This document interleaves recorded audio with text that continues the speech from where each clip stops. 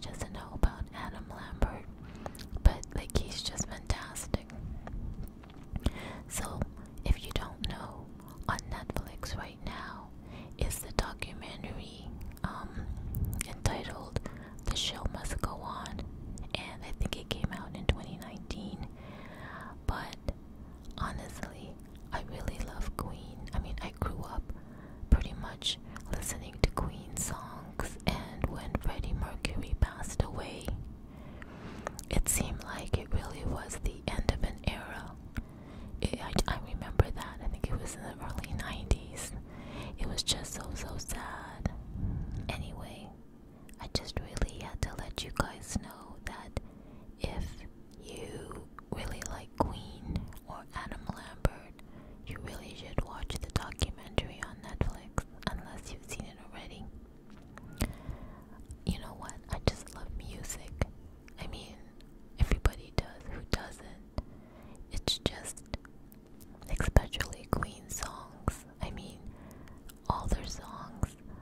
Freddie Mercury covered such a wide range of genres, from ballads to rock and roll, even to like punk, type of punk, opera, musical, just everything. So I do remember when he passed away and everybody was just so sad, and it was just so sad. And then I really remembered by watching the documentary the impact it had on a lot of people.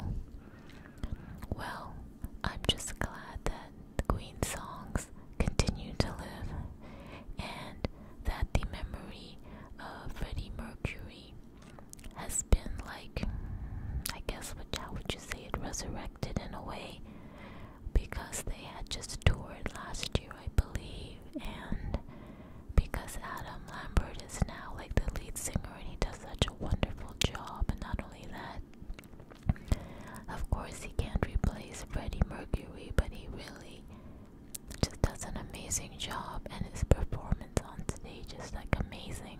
So it's funny, but after I watched the documentary, I was just so overwhelmed at the whole performance that I looked him up on Instagram, Adam Lambert, I mean, and I followed him, and I wrote, like, I had to post something telling him how much, like, I just loved the documentary and his voice and his singing, everything about him. Anyway, I wonder, you know how when you listen to a certain music, it always takes you back to a certain time or certain people in your life, which I think it's really, I love that about music, don't you?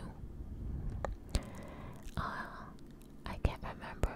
It's hard to tell it's hard to even say which songs I prefer or what type of music, because I really like a whole bunch of music, which I'm sure you do too. I mean, my range of likes of music really varies, and it depends also on my mood. But you must know that because my dad sings, like he was a singer, not like professionally, but he has a really good voice, and he always sang ever since I could remember, and he was always invited to sing at events and everything like that. So of course I grew up with what's it called? I grew up with songs like Frank Sinatra and Matt Monroe, and I can't remember all those other like 50s, 40s, 60s songs.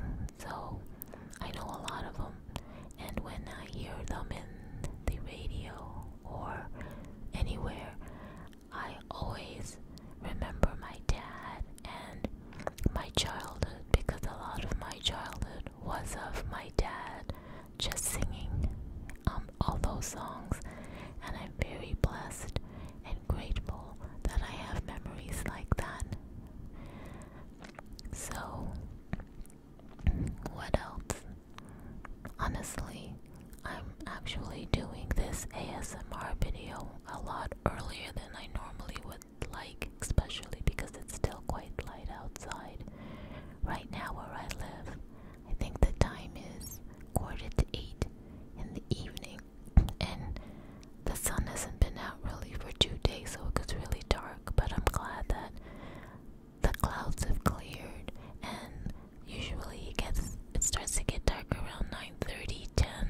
something like that. But you know, once the summer solstice comes about, which is going to be June 20th this year, that means the days start to get shorter, and it's always so sad. Is it the summer, or is that in December? I can't remember. Or is it September? I can't remember, but I know. Oh yeah, that's right. After the summer solstice, that's when the days start to get shorter, and then in December, the winter solstice, December something, the days start to get longer, and I just really love it. So it's so strange. All this social distancing. I see that the stores are open now, but they still follow like the 6-foot distancing thing. And I have a Starbucks at the corner of the street, like just right here. Like literally takes me a minute to go to Starbucks, and they haven't been open, and because they're a standalone store. Just the small Starbucks is open like maybe a month ago or something like that. But this standalone Starbucks is now open, so that's kind of like a welcoming sign. Yet nobody can really sit, which is, I don't know. I really hope everything starts to go back to normal, because it's just weird. I mean, you still see people about, but I don't know. I kind of miss people, of course. I always thought, there's too many people, and sometimes things get crowded, but honestly, it's always nice to have people around. I don't know, that's my thought. So today was really busy at work. Didn't have so much meetings. We only had one meeting at the end of the day, which was really good, but honestly, I had so much to catch up on, because when you have meetings, then you have meetings and you don't really get to focus on the work you need to do. So I'm really grateful that I got to focus on the work I needed to do today. And I think I pretty much finished what I needed to do, and there's still some other things that, need to be reviewed tomorrow with some members of the team, which I'm sure we'll get to. So, you know what? I just wanted to say that I'm really finding ASMR videos a lot easier to make, especially the kind of ASMR videos I do, which is just basically talking and now these little finger movements, because my other YouTube channel is just too much, creating more individual thumbnails, and I guess the description, and just figuring out what to say. I don't know why in an ASMR video I feel comfortable just like talking away, and in the other video it's like you really have to, like have an intro and talking points and all that stuff. I guess that's because the purpose of an ASMR video is really, if you're whispering or soft talking, it sometimes doesn't really matter what the content is, as long as it's just constant whisper, like a trigger, and giving people tingles. So I suppose I already answered my question.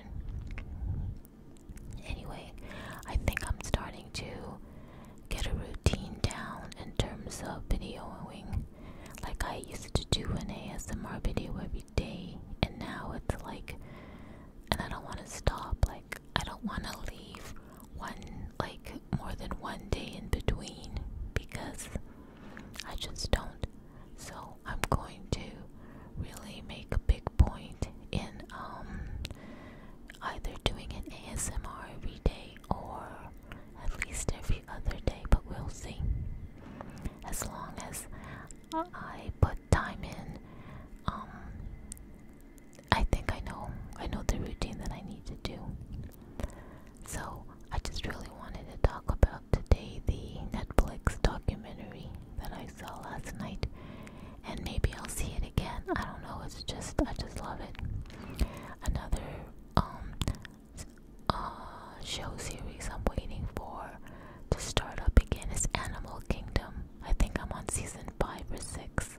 I know that is a little bit behind in terms of the seasons, so I always go to looking at like other sites. Well, that's all for now. I just wanted to check in, and I do really like ASMR videos, and I like watching the ones that all of you put out, the ones that I subscribe to, and I'm really thankful for that. Anyway, I hope everybody is keeping well and staying safe,